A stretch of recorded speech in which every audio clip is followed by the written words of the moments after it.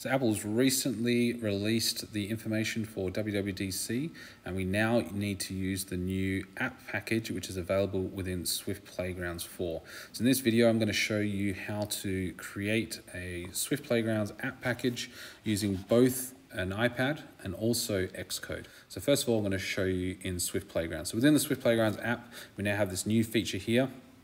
That is a create an app. Previously, we only had a playground. So this is a new app package. So I'm going to click on that. I'll have a new app created. I can click on the title there and rename it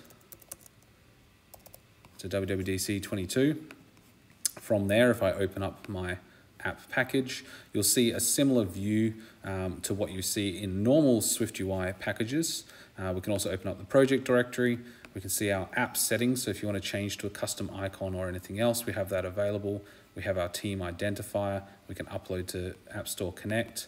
If we click on the three dots here, we can also go to Advanced and add in your Apple ID if you need to do that for any signing or testing for different devices. So this should look fairly familiar for you. The last thing that you do need to do, which you may not be aware that you can do within iPadOS, is when we submit, it has to be under 25 megabytes, and it also needs to be zipped up as well. So if I go over to my files and I go to iCloud Drive and my Playground, you'll see your Swift Playgrounds package. We can then right click on it, or two finger click, or long hold on it as well also works. Click compress, and that will create that zip file ready for your submission to the WWDC website. So if you're in Xcode and you want to create a new Swift Playgrounds app package, but you don't have an iPad ready for WWDC submissions, you need to select iOS when you have the dash for creating new projects, iOS, and you'll be able to choose Swift Playground app. And then you can click next. Give this a project name, so I'm going to call it WWDC 22.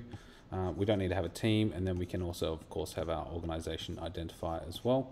Click next, save that to where you need it to be. From there, it'll be a similar app package to what you've seen in Xcode. We have your content view, which is your main view at the moment for your Swift UI program. It'll still output the same. We can still build our projects the same. And then of course we have my app, which defines our entry point and also what our main view is as well. So we can still have the same assets and everything else as we've seen before. We're just using this new app package, which became available during Swift Playgrounds 4. In order to do this, you will also need to make sure that you have at least Xcode 13.3.